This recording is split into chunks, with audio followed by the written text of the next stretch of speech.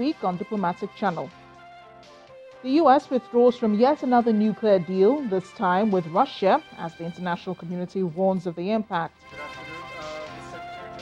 The journey to shared civilian rule continues in Sudan as the military and the opposition agree on constitutional declaration.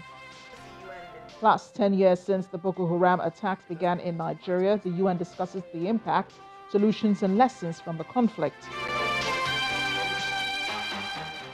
That's Diplomatic Channel in a wrap. Let's begin with a quick check on other discussions in diplomatic circles.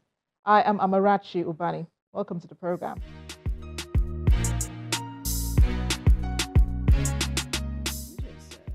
Iran's state media has reported the country's Revolutionary Guards have seized a foreign oil tanker that was smuggling fuel and detained 7 crewmen.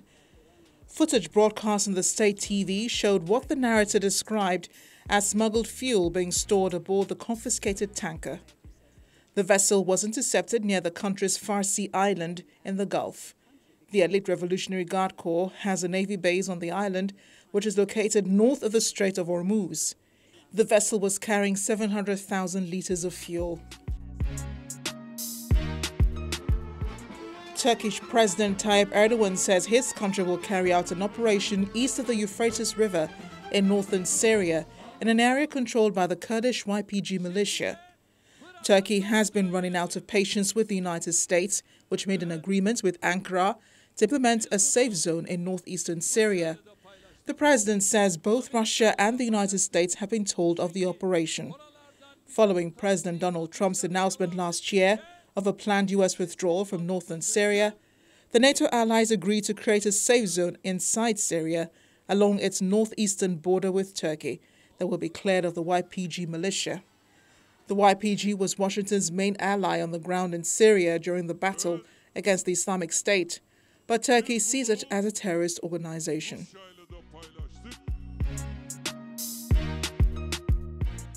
Justice of the Peace in the Hong Kong Special Administrative Region, Gu Mingkang, says protesters that have committed violence and law-breaking acts during the recent demonstrations in the city should receive punishment according to law.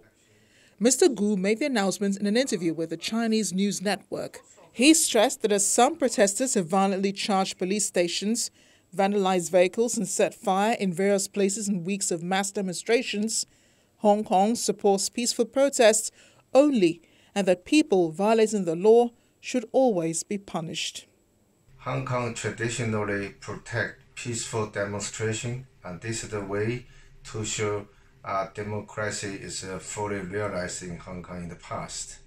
However, recently we see more and more demonstrations become more violent, and those violent protests against the law in various aspects. For example, crime of riots, crime of arson, crime of destroying public and private properties, crime of occupying offensive weapons, and so on.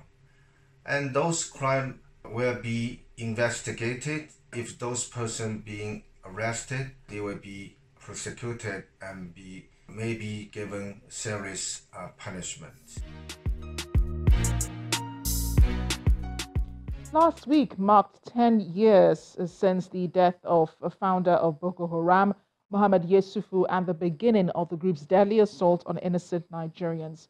Figures vary on the number of people killed since that time, but many have pegged the start of the group's activities, violent activities that is, to when the group's first leader was allegedly killed while in police custody in 2009. Today we remember friends, families, colleagues and soldiers who have paid the ultimate price as victims of the group's attacks. We also remember those still in the group's captivity and pray for their well-being and welfare, and rescue and acknowledge and commend the fight put up by the Nigerian military forces against insurgency in the country. We also urge them to do more. Now, believe it or not, the international community has been affected by the insurgency in Nigeria. August 26, 2011 will always be a dark day in the history of the United Nations.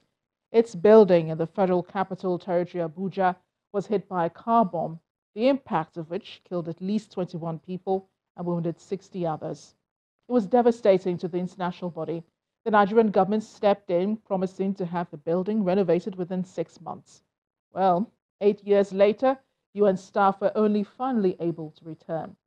It is in this renovated structure that my colleague, Kayla, had a conversation with the UN resident humanitarian coordinator for Nigeria, Mr. Edward Kallon. Take a listen. What's so significant about this year's World Humanitarian Day? I mean, it's a good day for all of us, but a very sad one for us today, because we are commemorating 10 years of the crisis in Northeast Nigeria, which means that the crisis is protracted and a call to find a durable solution to this crisis. This particular office was hit in 2011. 18 people lost their lives when that car bomb exploded here. How has the UN been handling that particular tragic situation?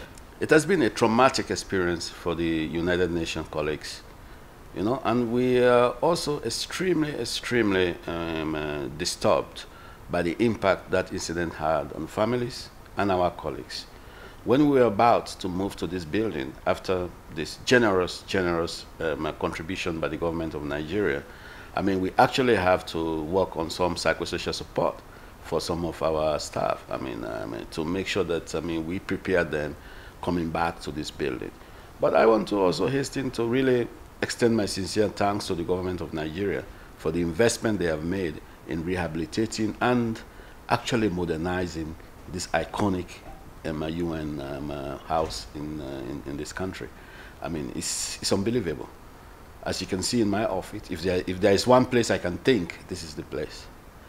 And since I came in back here, I can tell you that my productivity has improved, because I work in an environment with the serenity I required, which enables me to be focused in what I am doing.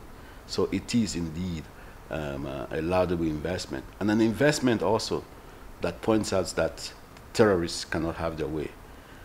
So those are some of the good moments when we reflect on it, that we can together defeat terrorism. One of the impact of the terrorist attack on the UN building here was that it strengthened our resolve. Our resolve that we have to stand with this affected population. And that's exactly what we have been doing. The situation is still not the best. I mean, to be very frank about it. We are talking about 6.2 million people that still need humanitarian assistance that we are trying to reach in 2019. We are talking about 1.8 million people that are still displaced in IDP camps in Bono, Adamawa, and Yobe. But the window of hope is that about 1.6 million people have started returning back to their homes. But these people need a lot of support, because they are returning to communities with no basic social services. And that is why I am extremely happy with the establishment of the Northeast Development Commission, that will be looking at these issues critically and providing the required support for people to start rebuilding their lives and livelihood, together with the state authorities and the federal government. So it's a good start in the right direction. But yet still, the humanitarian needs are still high. In 2018, we required about $848 million to provide assistance to 6.2 million people. My hope is that these needs will reduce while development needs will increase, because the solution to this crisis in Northeast Nigeria is peace. And that means we should be able to address the root causes of this crisis, which include development deficit over a very long period of time, poverty that is now multidimensional, governance and human rights concerns that we have, and also climate vulnerabilities that is compounding the impact of this crisis. So it is so critical that that investment is done so that people can start rebuilding their lives. My focus and strategy has always been to try to build the humanitarian assistance around around a resilience-based approach. What I mean by that is to try to get people to cope with the impact of the crisis, recover from it, and engage in transformative change. So that is the strategic focus of our assistance. But as you pretty well know, we are talking about a large scale of people that are affected and a large scale of needs. Are these places even safe enough at this point in time for people to be going back to? In parts of Yobe and Adamawa, the situation is relatively safe. and people have started returning back to their homes. That doesn't mean that the whole state is completely safe. You still have pockets of areas that are insecure, but a vast part of those two states, people have started returning. And even in Bono, which has still a large number of people in displaced camps, there are areas where people are returning and where some recovery and early recovery activities are taking place. The estimate we have is that close to 1.6 million people have started returning to relatively safe areas in the three states.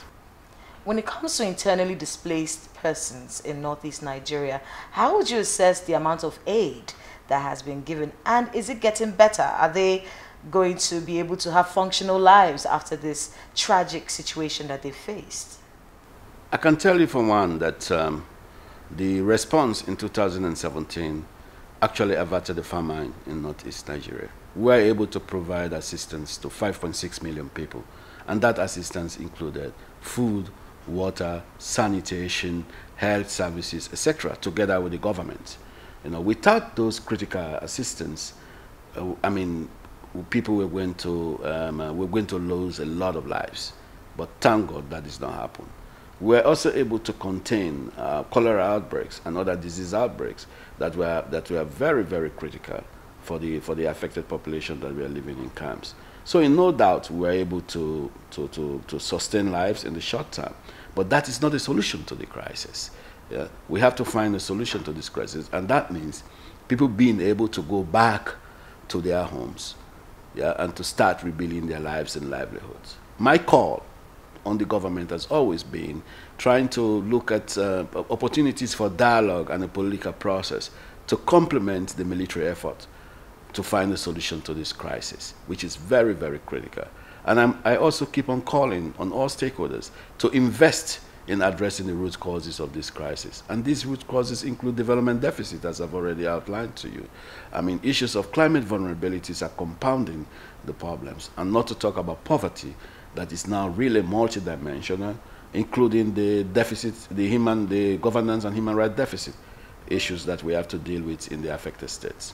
I think these stories are important to remind us that we should not sit idle and allow this unnecessary human suffering to continue for too long. We're talking about 10 years of the crisis, which means it is protracted, which means we must look at both humanitarian and development assistance to address the impact of this crisis. So this is a call to all stakeholders today that we are dealing with a protracted crisis and that we need to work together to find a durable solution to this crisis. We must work towards peace in northeast Nigeria. And that is basic if we are going to talk about the search of durable solutions. The experience it will give those who have opportunity to see the virtual reality is the symbolic impact this conflict is having on the lives of people, especially women and children. I mean, that is what this exhibition is going to demonstrate. Why should we allow this level of suffering? Why should we allow women and children to undergo such a suffering? We have civilians are still bearing the brunt of the crisis.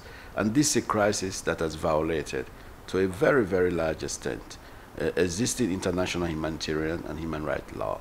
So it is unacceptable to allow this level of suffering. So my hope is that when Nigerians will see this virtual reality, they will be touched, and everybody can do whatever they can in their own small capacity to work towards the search of a durable solution. What are some of the major things that have stood out for you as you've covered this conflict? That the level of human suffering is unacceptable. Yeah? And that the crisis is having disproportionate impact on women and children. Yeah? And also, I see a population that has lost everything. A population that has no hope left for them. I'm also touched that people's lives have been put in such a disarray. Yeah, communities uprooted, and then people living on bare basic assistance. I think there is an African virtue that we always have to believe, that however poor you are, but if you are in a safe environment, you can be able to earn a living. We are talking about a population that's not able to earn a living. a population that is dependent on humanitarian aid. This is unacceptable. And that is why I think that the government and all interested stakeholders must continue to work very hard to find a solution to this crisis. The situation we are seeing in northeast Nigeria is unacceptable. When we come back after the break, with the US pulling out of the intermediate range nuclear forces treaty with Russia, what next? Please stay with us.